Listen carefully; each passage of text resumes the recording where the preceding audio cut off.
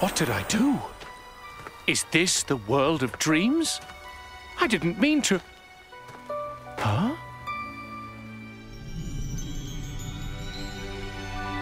Your eyes. Your hair. Could it really be you? Oh.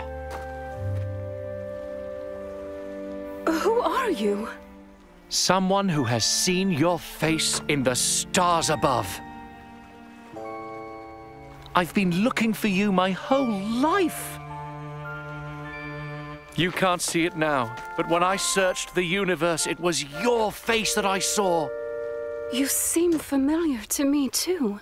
As if I've known you before. As if you've been in my dreams. But I came unprepared. What do you mean? Your beauty deserves a gift of equal majesty. I will go and find the most beautiful flower in all the world and bring it to you. And then you will see in its petals what you mean to me. The most beautiful flower. Huh? The most beautiful flower in all the world. He saw my face in the stars. Oh. No, this is not good. I am the queen. I can't let my weakness prevail. It's time to create Stony. Okay, Flora. You used nature to destroy my creatures. Now it's time for the tables to turn. Everything that is not alive, unite!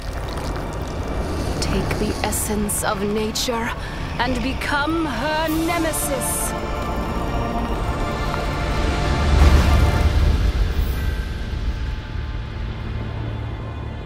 Go and destroy Flora.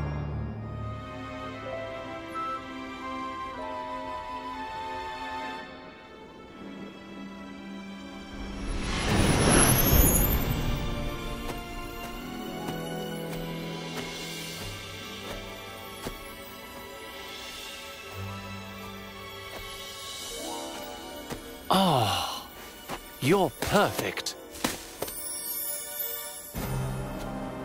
Oh, huh?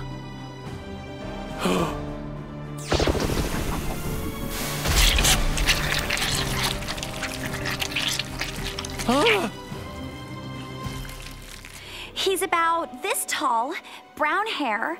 You can't really miss him. He's always talking. Matt is not in Neverland. I sense he's not here.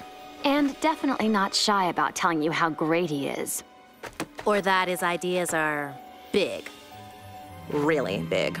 So this guy Matt is the one you think can save the world of dreams? We do. He's the one who can turn the Queen back into Tinkerbell?